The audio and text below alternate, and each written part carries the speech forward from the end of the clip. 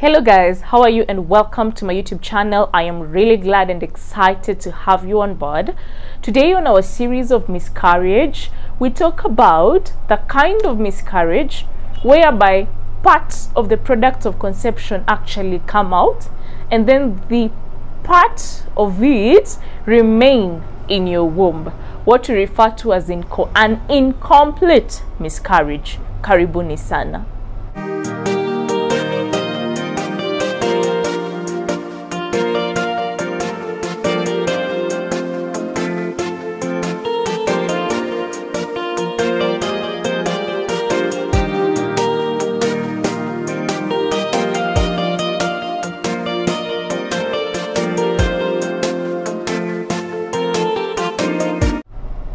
Now guys, in case of an incomplete miscarriage, normally what happens is you start having some bleeding coming off your vagina, some pain actually, not some pain, it could be a lot of pain, and then suddenly you feel like something fleshy has come out of your vagina.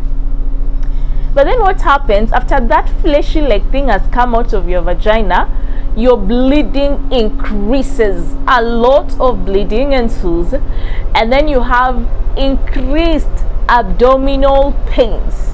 They become worse. In such a case, when you come to hospital, what we realize is when I palpate your abdomen, your pregnancy actually feels smaller than the way it's supposed to be. This because part of the fetus is out and part of it is left in your womb.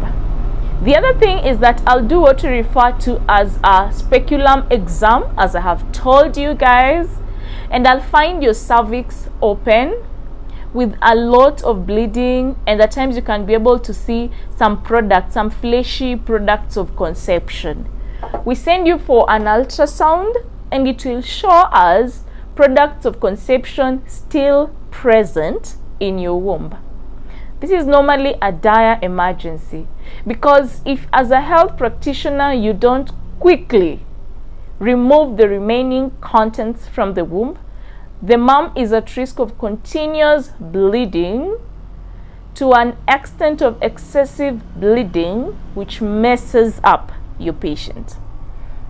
Now, if your pregnancy is 13 weeks and below and we've put in a speculum, the cervix is open, there's a lot of bleeding, parts of products are coming out, parts are left, then you do what we call an MVA, manual vacuum aspiration, and we suction out the remaining products of conception. Normally, once you suction out the remaining products of conception, it's very satisfying because you'll just realize the bleeding stops. So if your patient was bleeding excessively, you feel very happy because the bleeding stops, and then the pain also subsides. That's what normally happens.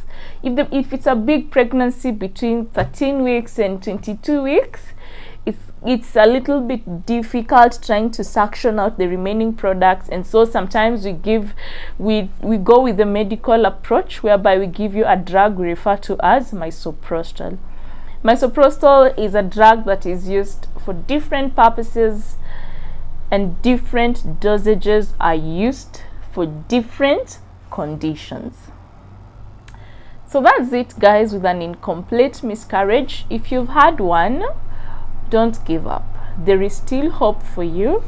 It happens. There are those who've gone through it and they've made it. At the end of it all, they have their bouncing baby boys and girls. In case of any questions, comments or clarifications, you're free to do so in the comment box. Next on our miscarriage series, we shall be talking about subscribe to know more. Karibuni sana. Asante.